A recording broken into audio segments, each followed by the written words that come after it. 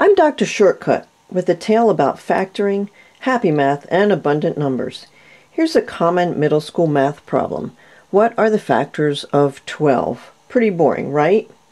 Most kids solve this in a tedious way. They start with the smallest number, 1, because it's a factor of every number. Then they work their way up. Let's see, 2 goes into 12. 3 goes into 12. Let's see, 4 goes into 12. And then they try 5, and this is where it breaks my heart. So they go 5, no, 5 doesn't go into 12. 6, oh yeah, 6 works. 7, no. 8, no. 9, no. 10, nah. 11, no. Oh yeah, 12. 12's a factor of itself. It breaks my heart because there's a really fun way to solve this problem using happy math.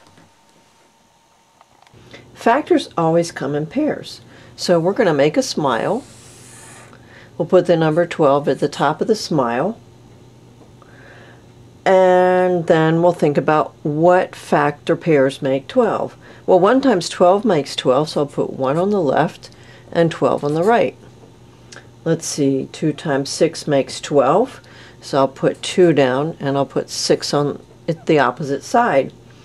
And then 3 times 4 makes 12, so I'll write the 3, and then I'll write the 4, and then we know we're done because the next number we want to try is greater than the factor I already have. So 5 is greater than 4, so we know it's not a factor.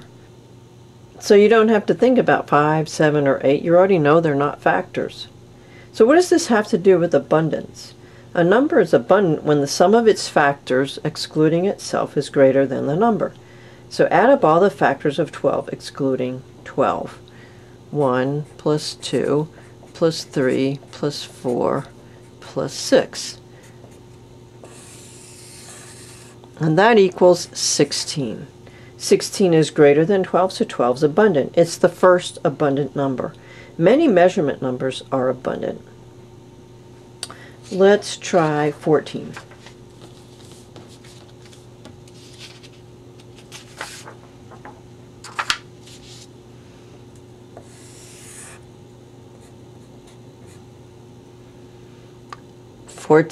Was 1 times 14, and 2 times 7. 3 doesn't go, 4 doesn't go, 5 doesn't go, 6 doesn't go, and we already have 7, so we know we're done.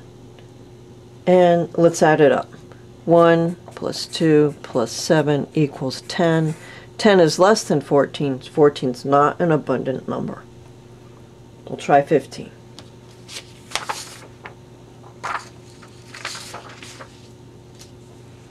Make that smile. This is happy math. 15. 1 times 15 works. 2 doesn't go. 3 times 5 works. 4 is not a factor of 15, and we've already got 5, so we know we're already done. 1 plus 3 plus 5 equals 9. That's less than 15, so 15 is not abundant. Try happy math to find the next few abundant numbers. Here's a hint. There are 21 abundant numbers less than 100. You should become an expert at happy math if you find them all.